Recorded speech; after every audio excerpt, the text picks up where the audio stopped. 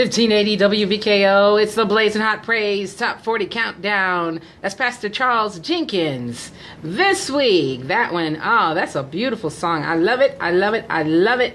Let's quickly go back from number 20. Uncle Reese with KCJ with We Are Waiting. Number 19. Brian Courtney Wilson with I'll Just Say Yes. Number 18, Israel.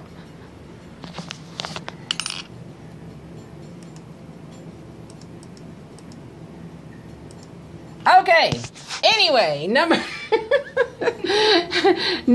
where was I? 16, 17. Tina Campbell with Teddy Campbell. It's called Speak the Word. Number 16, William Murphy with Arise. You are God. You are good. Okay, I can't see anything. Number 15, Brian Andrew Wilson featuring Roderick Giles with Overflow, which takes us to number 14, Donna McClurkin, I Need You. Tamala Mann had number 13, which takes us to our last song you heard. That's Charles Jenkins and the Fellowship Chicago Mass Choir featuring Byron Cage, called Just to Know Him. Woo, that was a handful. And we have special guests today on the Blazing Hot Praise Top 40 Countdown. Her name is Lady Shalitha Sanders, and she has written a remarkable book, and she has done some remarkable things, and we wanted you all to know her and to get this book because it is absolutely amazing. Good morning.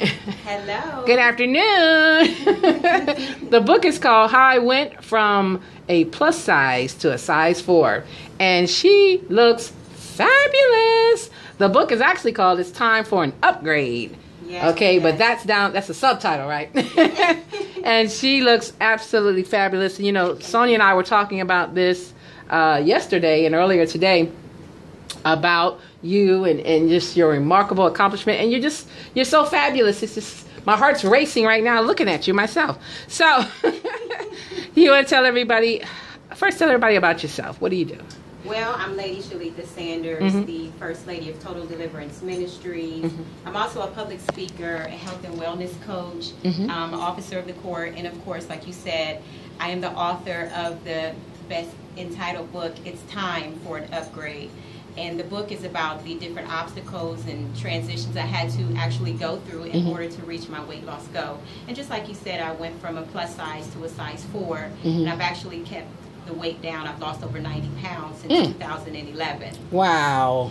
Well, you look fabulous, okay? Thank you. You absolutely do. And this is the best looking cover I've ever seen on a book in my entire life, right? Thank you. But, I mean, what did you do? And you're just trying to now just help other women, or just other people, mostly men too, or mostly just the girls? No, this is for men as well as for women. You know, when I actually started the transition, it was not easy. It was a difficult transition. Whenever you try to lose weight, it's never going to be easy. No. As far as like working out and getting up early in the morning, I'm an early bird. Everyone that knows me knows that I'm an early bird. You know, just eating right is another good thing as well. So, you know, I just enjoyed, you know, working out. Staying away from them fried foods. A lot of times we love our fried chicken growing up in that African-American household. Yes, yes. Mama's cooking, you know, fried chicken with that Crisco grease and, you know, macaroni and cheese and cornbread. But, you know, I had to say, you know what, enough is enough. I have to get myself together. So, of course, I started eating healthy foods, which entailed, you know, baked foods like baked chicken, you know, if you're a seafood lover, you know, salmon is actually good. And then putting those green vegetables like broccoli, green beans, asparagus, all of those are essential to actually losing weight and actually feeling great while you're doing it as well. So if we're supposed to be fit for the kingdom, then we actually have to get our tempos in line with the Holy Spirit. Come on. I don't like that. And that's what a lot of people I sound like a little kid when I say that, but that's really what. You know, we talked about this, okay? I know. And so I told First Lady, I said it was God that brought us together. When I met her that day, I was like, oh my God, Nina and I are trying to get fit, so we need some help.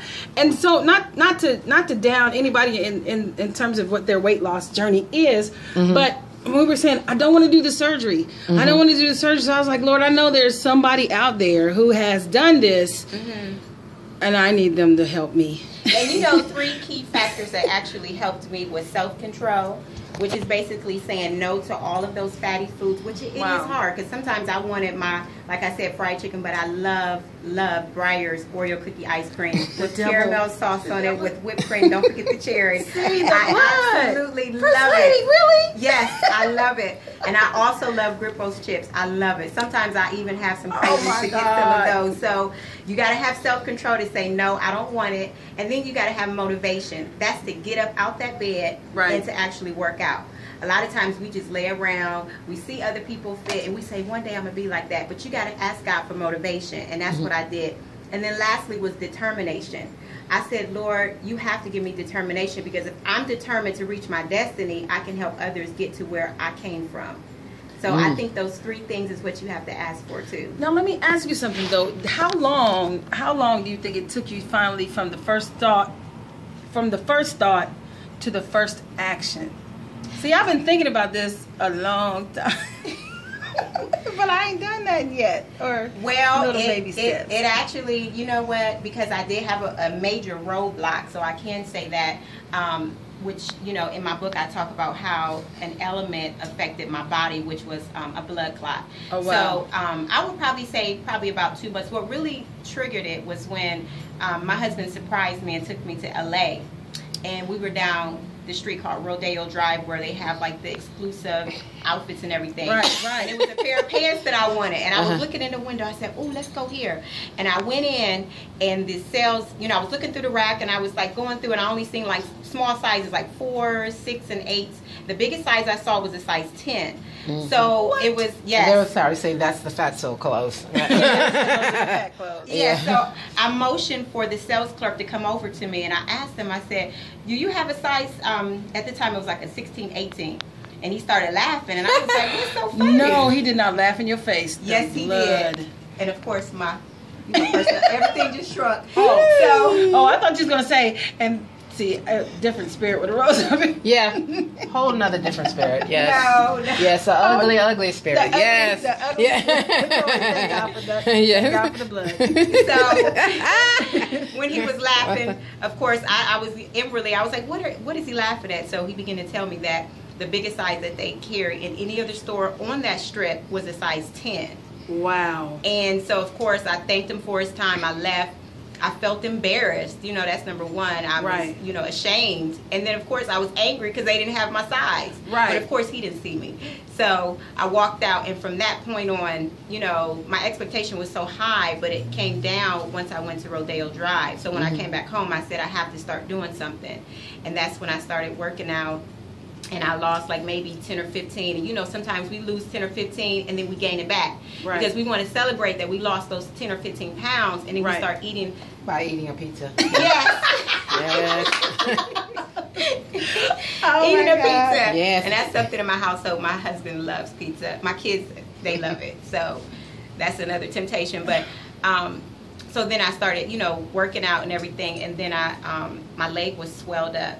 And I thought it was a muscle spasm. Oh, wow. And it was about 19 centimeters in diameter. What? Yes. And I never forget, I was lying in the bed, and I had ice underneath it.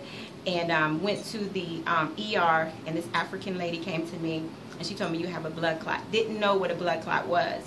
So as I stayed in the hospital, they did so many different tests. And, of course, the doctor, you know, he said, you do have a blood clot, and you have to stay for 3 days. And from that point on, it was like fear came over me, depression, it seeped in, anxiety seeped in, frustration, because I hadn't been in a hospital since I had my 2 boys, you know, and that was when I gave birth to them. So, you know, I didn't want any visitors. I just wanted to basically be left alone.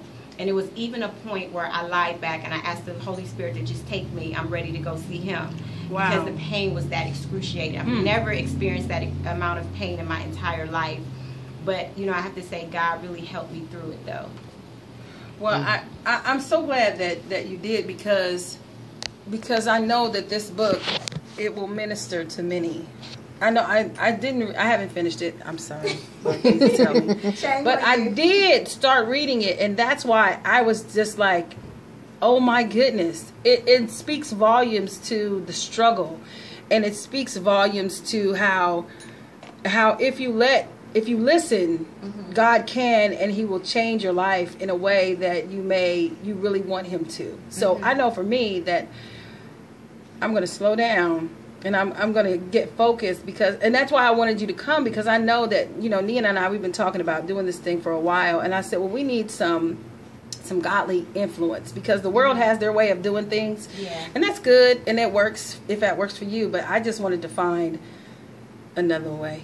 And I think in talking to you, someone who walked out the journey that I would like to, the way I would like to walk it out, first in the spirit and then naturally, in terms of being obedient and walking it out to change my life, to be because I wanted to not just change my life, but also to be able to minister to somebody and say, hey, you can get through this, and this is how I did it too, because I did it, because I listened to Shirley Sanders.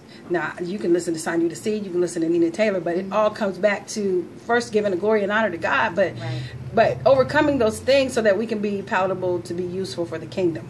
Right. And you can't do it if you're out of breath like I am now. Jesus. And I just want to say, I believe that God wants us to be not only healthy, but holy. And this is our temple, which is supposed to be of the Holy Spirit. And one thing that I've learned is, if we have a car, we do, regular maintenance on our cars. We wash our cars. We clean out our cars. And our bodies have to be the same thing. We have to exercise. We have to, consume healthy foods. We have to do, things that are, uplifting to our bodies, because that's what it is. We have to be fit for the kingdom. Amen, amen. Well, I'm so glad you came by today. And I'm not sure if you're going to be able to come back again, and because we definitely want to have you back, and maybe in a couple months you can see our progress. But, well, Jesus, right now, just pray, First Lady. I sure will. And we want to tell people how they can get your book. Where can they get it? And where can they contact you if they want you to come and speak? Or yes, for speaking engagements, you can contact me at 614-407-6689. If you would like to purchase the book, you can go to www.totaldeliveranceministries.org or Amazon.com or CreateSpace.com. Or you can stop by the church, 1761 Parsons Avenue, Total Deliverance Ministries, and I can personally sign you a copy of my book, It's Time for an Upgrade. And if you need her for a fashion show, because she's absolutely fabulous. Yes. You definitely, you're ready to model, girl. You're ready for the runway for sure. So I can agree. I'm like a little kid today. Well, we got to come back with more of your gospel favorites. It's AM 1580 WVKL The Praise. We are the voice of the people. WVKL VIP card is